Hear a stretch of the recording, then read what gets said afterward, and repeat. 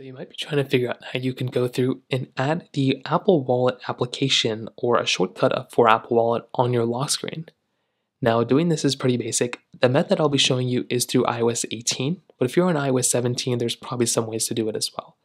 So to get started, what you're going to want to do is you want to go ahead and hold down on your lock screen just like this.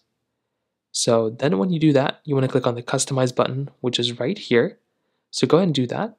And then you want to click on your lock screen area, which is right here.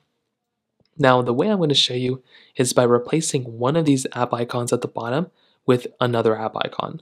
So we can go and click on the minus button either on the flashlight or on the camera right here. And what you can do is you can click on the plus button right here.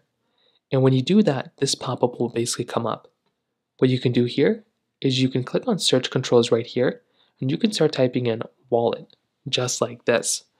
So now what you can do is you can find your wallet application, and all you're going to have to do is just tap on it, and now you have a shortcut to wallet. So if you click done, if you go and tap into here, if you click on the wallet application right here, it'll go, if you hold it down, it'll go and open up a wallet automatically for you. So you won't even have to click the power button twice or anything like that. It will automatically pop up for you right there, and that's exactly all you're going to have to do. So it really is that basic, and that's essentially how you're going to do it.